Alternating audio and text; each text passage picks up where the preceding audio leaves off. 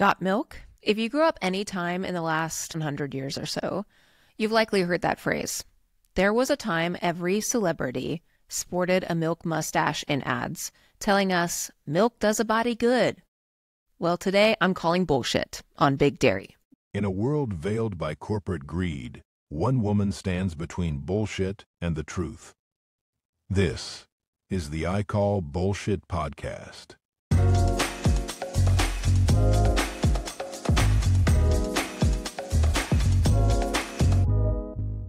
This is the great milk myth. Do we really need milk for strong bones? Or was that a creamy white lie churned out by the dairy industry? I just grossed myself out by that. Let's dive in, maybe with a lactase pill if you're lactose intolerant, which, fun fact, most of the world is. Milk does a body good. Or does it? First, a bit of history. In the 1980s, the dairy industry hit us with the slogan, milk, it does a body good. Plastered it everywhere. By the 90s, it evolved into the uber-successful Got Milk campaign. You remember those ads from Michael Jordan to Britney Spears with milk mustaches. Those campaigns were funded by a USDA-backed program called Checkoff.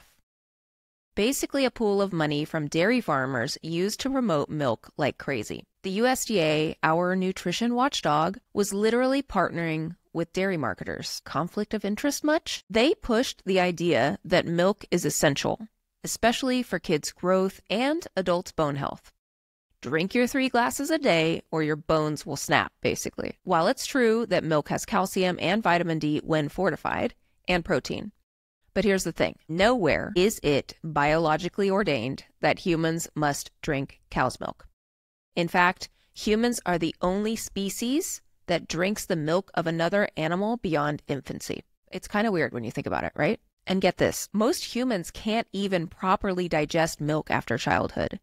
Around 65% of the world's adults are lactose intolerant to some degree, meaning they don't have the enzyme lactase to break down the sugar lactose. In populations of East Asia, for example, that figure can be over 90%. Even in the US, about 36% of people have trouble digesting lactose. So for many, that tall glass of milk is a one-way ticket to Bloatville or worse, Toilet Town. Yet the dairy lobby conveniently ignores this, acting like milk is universally perfect. Christopher Gardner, a nutrition scientist at Stanford, points out an interesting example. Countries like Japan and India, where most people are lactose intolerant, have lower rates of bone fractures than the U.S. Wait, let me repeat that. Countries like Japan and India, where most people are lactose intolerant, have lower rates of bone fractures than the U.S. They don't guzzle cow's milk, they get their calcium from other foods, and crucially, they do a lot of weight-bearing activity. Now, Gardner flat out calls the "you need multiple servings of dairy for a healthy diet" message a myth started by the National Dairy Council's marketing in schools, not an established scientific fact. Boom. So how did milk get such a healthy halo?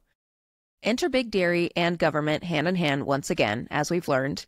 The USDA has historically been very, very cozy with the dairy industry. They even buy up surplus milk and cheese to prop up prices. I mean, have you ever heard of government cheese? In the 1980s, the U.S. literally had a cheese stockpile of over 500 million pounds stored in caves because of dairy subsidies. This is not a joke. Dairy farmers produce more milk than we drink. So the USDA has often bailed them out and then tried to solve the surplus by encouraging more consumption.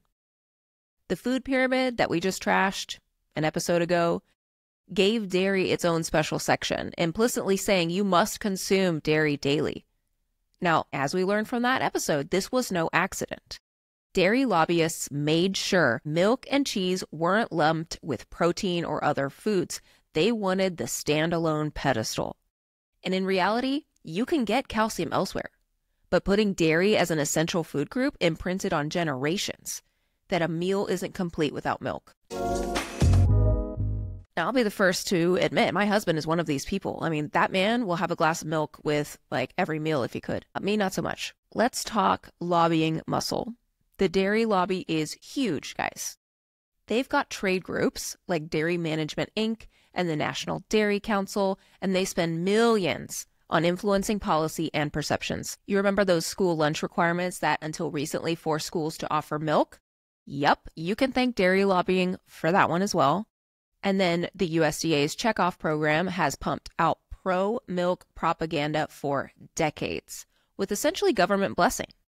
It's actually infuriatingly clever, is what it is. Farmers are required to pay into it, and then that money is used to run ads and education campaigns, quote unquote, telling you to drink more milk. And it works. Milk consumption might have declined from the 1970s when it was basically in every home, but the U.S. still guzzles a lot of dairy. Meanwhile, the government also subsidizes dairy heavily, from price supports to buying off the excess. And so our tax dollars help produce the milk, our tax dollars help promote the milk, and then our tax dollars deal with the health consequences of maybe too much milk. What a system. All right, on to the big claim. You need milk for strong bones. This has been drilled into us. Calcium builds bone, milk has calcium, ergo chug milk or you risk osteoporosis. But independent research doesn't fully back this up. Calcium and vitamin D are vital, yes. But you can get calcium from leafy greens, fortified plant milks, tofu, almonds, sardines, etc. And vitamin D from sunlight or supplements. Milk is a source, not the source. Studies have shown that while drinking milk can increase bone density a bit, it doesn't necessarily prevent fractures. A bombshell came out in 2014 when a huge Swedish cohort study over 100,000 people found that women who drank a lot of milk, 3 or more glasses a day, had actually higher rates of fractures and mortality than those who drank little. Wait, higher fractures with more milk? Yes, you heard that right.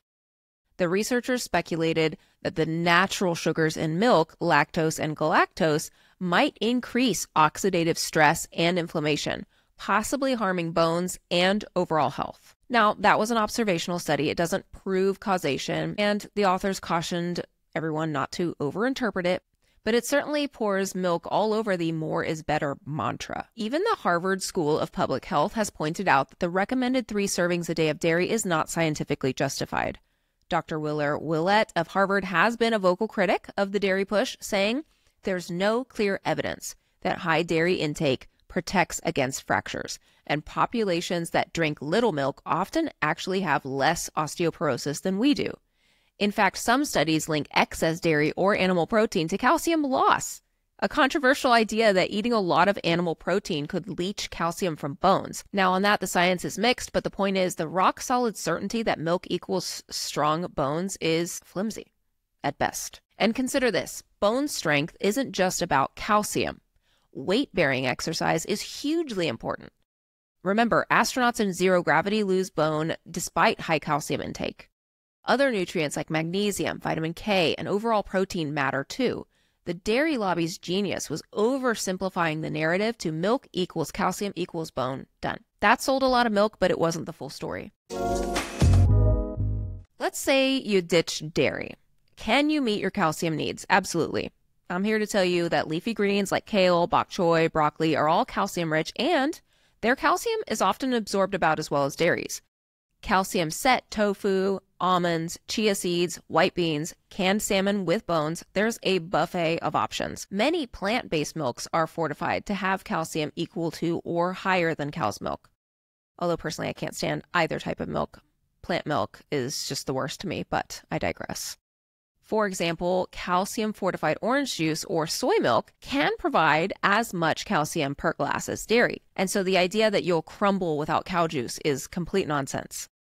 Even the USDA now allows that fortified soy milk counts, quote unquote, as a dairy equivalent in guidelines. And that was a fight. The dairy industry definitely grumbled on that one. The current U.S. dietary guidelines still recommend dairy, but they phrase it as a fat-free or low-fat milk, yogurt, cheese, or fortified soy beverages. So that's a small victory for common sense in the lactose intolerant. Now, I'm not here to demonize milk completely. If you like it and tolerate it and it's part of your diet, that's fine. Milk does have beneficial nutrients. The issue is the false marketing that milk is magical or essential. Because it's not. You won't die without it, and you might even be healthier if you opt for plant foods instead. Let's not forget dairy's other health debates. Aside from bones, dairy's impact on heart health, cancer, etc. is actively studied. Some research links high dairy intake with prostate cancer, possibly due to hormones or growth factors in milk. Whole milk dairy can be high in saturated fat, though evidence is mixed on whether dairy fat is as harmful as other animal fats. There's ongoing debate, but none of it conclusively crowns milk as a health elixir. The dairy industry isn't going quietly. Milk consumption per capita has been dropping thanks to more beverage choices and more awareness of lactose intolerance and vegan alternatives. Oat milk, almond milk, soy milk, these are stealing dairy's market. Big Dairy has even lobbied the FDA to restrict non-dairy drinks from using the word milk. So far, that hasn't panned out. We still call almond milk milk. They've campaigned in schools to keep chocolate milk on the menu, arguing that kids will drink that when they'd plan to otherwise avoid plain milk. Another sneaky tactic to still move dairy under the guise of fighting obesity, go figure. And the USDA still spends boatloads to prop up dairy. A report showed the USDA dropped over $500 million a year on dairy and meat marketing checkoff programs. That's money essentially subsidizing ads like Got Milk and new cheese-heavy fast food items. Fun fact, Dairy Management Inc. helped Pizza Hut develop the cheese-stuffed crust pizza, and Taco Bell develop items loaded with extra cheese, all to move more dairy product. So the next time you enjoy a 3-cheese stuffed crust pepperoni pizza, thank the USDA, and then maybe your cardiologist. The environmental angle deserves a mention. Dairy farming has a huge carbon and land footprint. As climate concerns rise, some dietary guidelines, like in Canada, have started toning down dairy recommendations. The U.S. didn't, likely due to industry pressure, but you can bet in the future environmental and health evidence will keep challenging Big Dairy's dominance. What's the takeaway here? The idea that you must drink milk for calcium and health is a myth largely born of marketing. You can live healthily without dairy. If you enjoy it, cool. Just choose low sugar options and don't force it down if your body says no. And if you don't, great. Eat your greens, nuts, and beans. Maybe take a calcium supplement or fortified foods if needed. Your bones won't know the difference. For too long, the dairy lobby had us by the udders, but we're wise to it now. So to Big Dairy's scare tactics and half-truths, I raise a glass of almond milk and I say, I call bullshit. Tune in for the next episode of I Call Bullshit with Kristina Brawley.